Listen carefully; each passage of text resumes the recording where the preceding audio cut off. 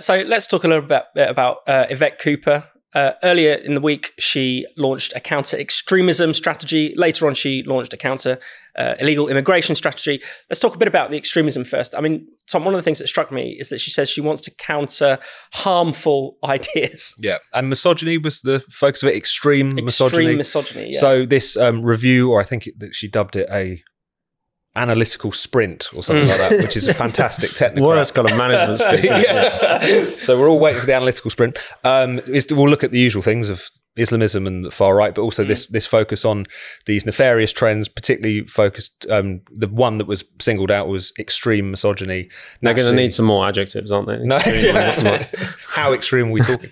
Naturally, just there's Andrew Tate pictures are plastered over all of the news reports because of supposedly hypnotic hold this character act has apparently over our young men, and I think it's already got her in for a fair amount of mockery, you know, and it's part and parcel of this tendency of when you take an issue like extremism, the tendency of certainly the liberal left, who are now in government firmly in the ascendancy, is to try and downplay the main issue, which is Islamist extremism, or to change the subject onto issues that are a bit more comfortable talking about. Up until this point, obviously, that was the far right, which despite the horrendous scenes of recent weeks, remain a fraction of the terror threat if you go by attacks, body count, or MI5 caseload.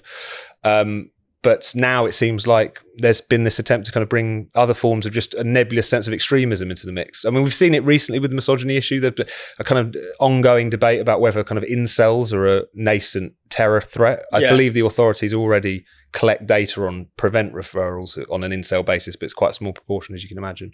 And this seems like the continuation of that. But I think more than anything else, these things are often a bit of a displacement activity. They can have authoritarian consequences in terms of bringing more and more forms of harmful speech into the crosshairs of government.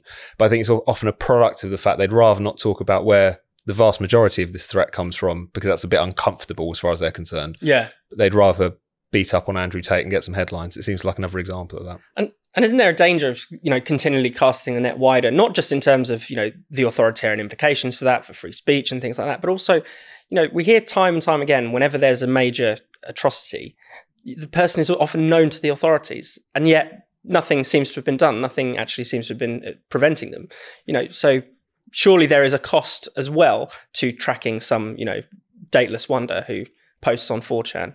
Yeah, well, I mean, that said, they seem to be quite eager to lock some of these people up. Like if you say something bad, you do something bad in the real world, as people have been cataloging on Twitter, like X, for a little bit now. You say something bad or do something bad in the real world, you probably get slapped on the wrist. You say something bad online, is all hell breaks loose. But yeah, that sense that the authorities, and the great article on Spike cataloging some of this, the inability to get to grips with the sheer fact that when the system not functioning in the way it should, when people should be removed from the country for breaking the law, etc., so much just it seems to, and is a nebulous phrase, they fall through the cracks. Yeah. And there's, as you said, that when they cast the net wider, it seems to get worse. But it also seems that this is the kind of elite's only way of getting to grips with these things. The only way that the reality of kind of violent sexual offences committed maybe by migrants or maybe by anyone, but the only way it can get through their kind of reality field is if they catalogue it as misogyny. I was reminded a bit in the wake of those infamous New Year's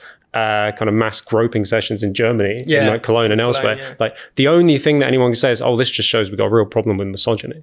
It's not that we've got a problem with our borders or a problem with integration or anything like that. It's that the only way they can catalogue it is under these kind of nebulous terms like misogyny. Or as Jess Phillips did at the time, liken it to people just getting wolf whistled on Broad Street in Birmingham on a Friday night. So, they can even downplay it on its own terms. But it's just on your point, Fraser, about casting net, it's like they're quite happy casting net so wide it catches everything but stops absolutely nothing. Yeah. And you have seen that with the failures which have taken place in relation to Islamist extremism, which let's not forget, 95 people have been killed since 2005 and 7/7 due to Islamist attacks compared to 3 in far right attacks. It's not to say you should pick and choose which flavour of nihilistic violence you're more concerned about, but you clearly see where most of the resources should be trained on. And yet there has been this disparity. The Shawcross review, another review last year, was published and noted that basically what was being considered Islamist extremism by Prevent was drawn far too narrowly, and what was considered extreme right-wing extremism by Prevent, was drawn far too broad, to the point he even suggested, mildly controversial right-wing commentary points were leading for, teachers to suggest that a pupil should be referred to this program, which is about stopping people from being drawn into terrorism. This should be very serious. The last set of Prevent referrals numbers that they had, it was something like 11% were for Islamism and 18 or 19 were for the far right. Yeah. It's crazy disparity. And it completely doesn't match up with the people that MI5 are having to deal with, which the vast majority of that caseload is Islamist. Now, regardless of the criticisms you might have about Prevent, is a very dysfunctional and liberal system in a lot of ways, that it's quite clear that the one thing you don't want to do at the moment is to flood the whole counter-extremism system with loads of Andrew Tate fanboys or something like that. That's obviously not useful. And also, there's been many of these attacks, whether we're talking about the murder of David Amos, the Readings stabbing, all these people were on the radar of the authorities.